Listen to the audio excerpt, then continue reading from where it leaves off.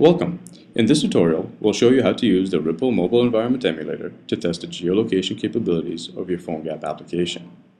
Let's start by going to the demo application for our geolocation for PhoneGap. You'll notice that the application is loaded in the browser, but doesn't work because the browser doesn't natively support touch events.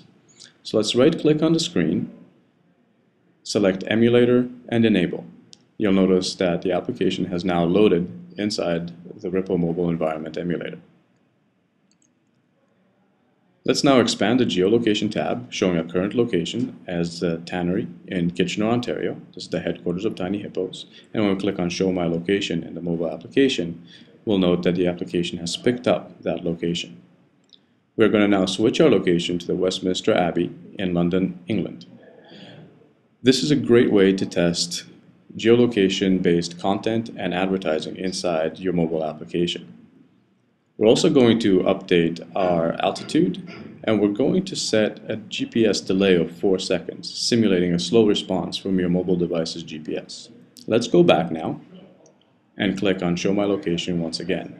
You'll notice that after 4 seconds, the map will update to show our new location at Westminster Abbey. Let's now dial down the GPS delay to 2 seconds and click the Simulate GPS Timeout or Failure.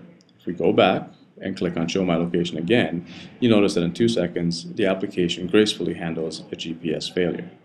Thank you very much for your time, and I'd like to invite you to visit us at ripple.tinyhippos.com for more demos.